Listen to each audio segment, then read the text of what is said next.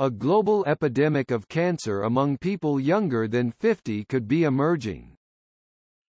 Yana dos Reis Nunes was 43 when she told her husband that she could feel something like a bubble in her abdomen when she lay on her side. An ultrasound scan found spots on her liver, which led to blood tests and a colonoscopy. There was a tumor the size of your fist, and she had no pain and no problems with bowel movements or anything like that, recalled Brendan Higgins, her husband, who works as an artist in New York City. By the time doctors found it, dos Reis Nunes' colon cancer had spread. It was stage 4, meaning it had reached other parts of her body. The family was blindsided. She had had a baby 15 months prior to her diagnosis, so she'd had 1 million blood tests, care from doctors and sonograms, and there was no indication of anything, nothing whatsoever. When cancer strikes an adult under the age of 50, doctors call it an early onset case. These cancers at younger ages are becoming more common.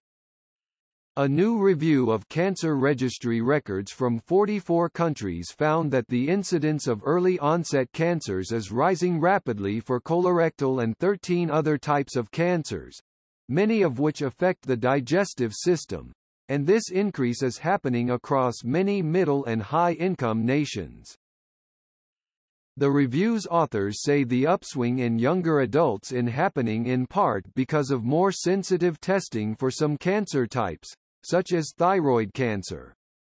But testing doesn't completely account for the trend, says co-author Shuji Agino, a professor of pathology at the Harvard T.H. Chan School of Public Health. Agino says the spike is due to an unhealthy stew of risk factors that are probably working together, some which are known and others that need to be investigated. He notes that many of these risks have established links to cancer like obesity, inactivity, diabetes, alcohol, smoking, environmental pollution and Western diets high in red meat and added sugars, not to mention shift work and lack of sleep. And there are many unknown risk factors as well, like a pollutant or like food additives. Nobody knows, he said. Agino thinks the fact that so many of these cancers, 8 out of 14 studied, involve the digestive system points to a big role for diet and the bacteria that live in our gut, called the microbiome. I think this actually is an important piece because what it's pointing to is changing exposure prevalences at early ages, that are producing earlier onset cancers, says Dr. Elizabeth Platts, an epidemiologist at the Johns Hopkins Bloomberg School of Public Health who also edits the journal Cancer Epidemiology, Biomarkers and Prevention, who was not involved in the review. Take obesity. Once, it was rare. Not only has it become more common to have a dangerously high body mass index, but people are becoming obese earlier in life, even in childhood. So these cancer risks are building decades earlier than they did for previous generations. The surge in early-onset colorectal cancer, the cancer dos Reis Nunes had, has been particularly steep. Agino's review found that across the years of the study, the average yearly climb in colorectal cancer in young adults was about 2% in the US, Australia, Canada, France and Japan. In the UK, it's almost 3% per year in England, Scotland and Wales. In Korea and Ecuador, it is roughly 5% per year. It doesn't seem big, but you can think about inflation. If it's 2% every year, it's going to be a big change in 10 years or 20 years, Agino said. It's not trivial.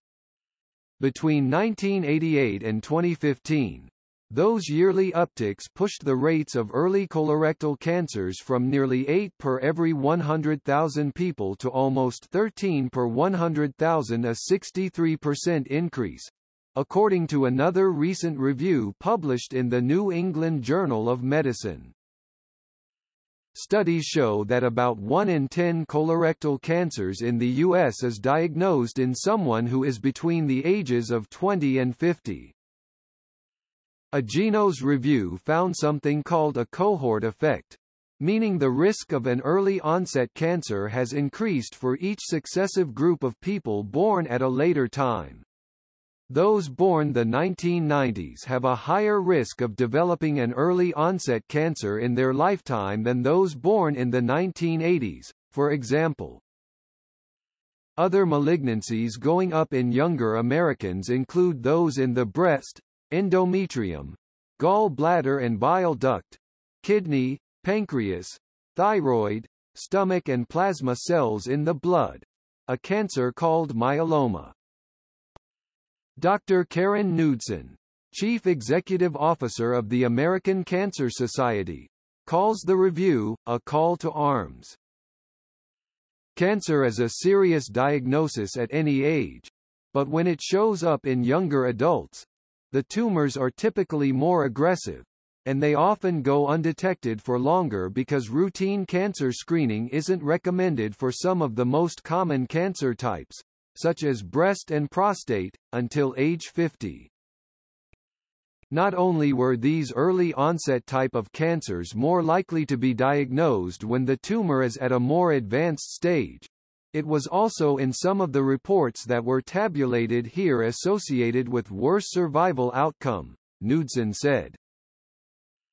Dos Reis Nunes started treatment in 2017 at Sloan Kettering and Mount Sinai Cancer Centers in New York. Her husband remembers the doctors explaining that she was one of a growing number of younger patients they were seeing. I recall it being a point of discussion in both hospitals that people getting colon cancer were getting younger and younger, more and more, and they couldn't explain it, Higgins said. Higgins says he spent a lot of time in online support groups, looking for answers and comfort. And there were a lot of young people in those groups, he said. It wasn't populated by people in their 50s and 60s. It's like 30s, 40s, 50s. So I was very conscious that this wasn't an old person's disease anymore, he said. In fact, routine screening, with colonoscopies and tests that check for blood in stool, has driven down cases of colorectal cancer and made it less fatal in older adults, even as cases have soared in those under 50. Knudsen says 3 things should happen in the wake of large, definitive reviews like this one.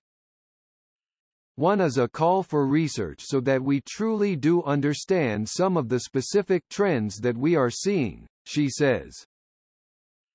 Second, she wants to see more awareness of the risks, which will hopefully help people modify their behavior to control what risks they can. Third, she says, groups that make recommendations for cancer screenings should re-evaluate when those screenings should start. It could be that some should start at younger ages. In fact, that's already happening. Last year, the rising incidence of colon cancer in younger adults prompted the U.S. Preventive Services Task Force to lower the age at which it recommends doctors start screening people for colon cancer to 45. If you're heading to 45, you should really be thinking about this and not waiting until 50 or 55, Higgins said. Higgins said his wife's first 12 months of cancer treatment were almost miraculous, like remarkable reactions to the chemo. And then, I read about this actually. It can unravel really quickly, he said. And once it started unraveling, it just went downhill extremely quickly. His wife died in 2019, leaving behind their daughter, Maeve, who had not yet turned 4, an 11-year-old and a 20-year-old. "We had a great love story," he said. "I'm still bitter. Still angry. Life is okay. Everybody is fine. But I'm like, deep down, I'm seething that it happened to her. She was a really good person.